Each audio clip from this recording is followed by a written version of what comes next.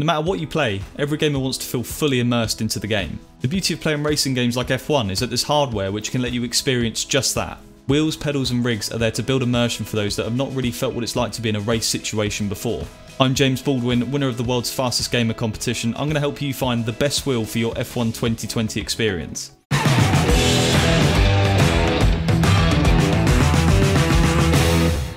The world of sim racing knows many different types of wheels: open and closed wheels, wheels you mount on your desk, wheels you put on a base, some are covered in leather and some in fabric. Your decision of which wheel to buy will not only influence your gameplay, but also define the fun you can have in a game like F1. There are some major things you need to think about before taking the plunge and buying a wheel. For starters, the Logitech G29 or the G29 are well suited.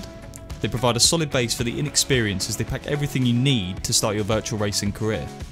The relatively low price compared to other manufacturers is another plus point in favour of Logitech.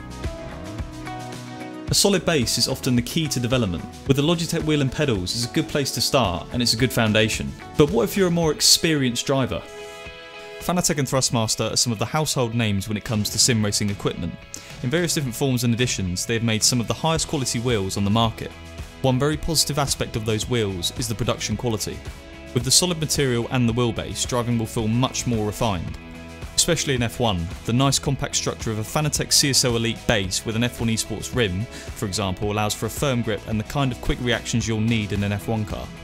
The F1 type rim is made in a very similar way to a real life F1 wheel. This makes it superior to closed wheels in my opinion. The narrow build of the Fanatec allows the hands to be closer to the motor, which then gives you the ability to react quicker.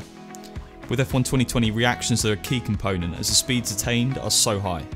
Take Eau Rouge and Radion at Spa for example, a set of corners best taken at full speed. With the right wheel, you'll have a lot more car control and be able to be a lot more consistent through there, as your reactions will be quicker and that will translate to your gameplay. I personally use the A-type wheel as well, and it fits perfectly to my driving style. The one downside is the rather high price. Another key aspect that plays into finding the right wheel is finding the right pedals. Just like in the wheel department, there are many different forms of pedals. For most sim racers, the pedals should provide a few things.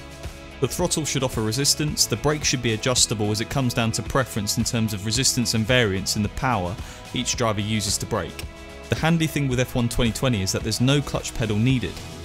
Most players bind the clutch to the upshift paddle on the wheel, which then creates what is known as auto clutch.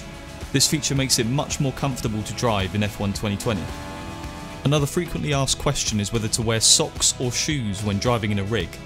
For most sim racers, socks are the perfect fit. With the pedals of Logitech, Fanatec and Thrustmaster, shoes would only numb the feeling and create a less immersive environment.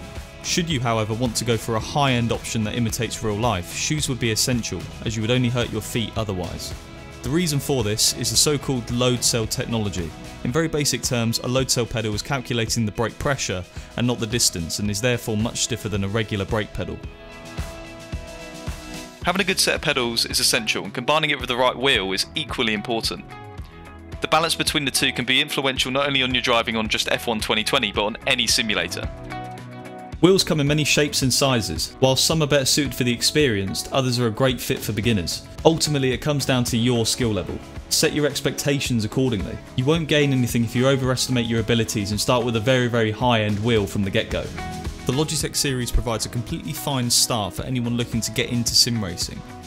It's considerably cheaper than other higher priced competitors while offering a solid sim racing experience. If you want to know more about it, check out our review of the Logitech G29.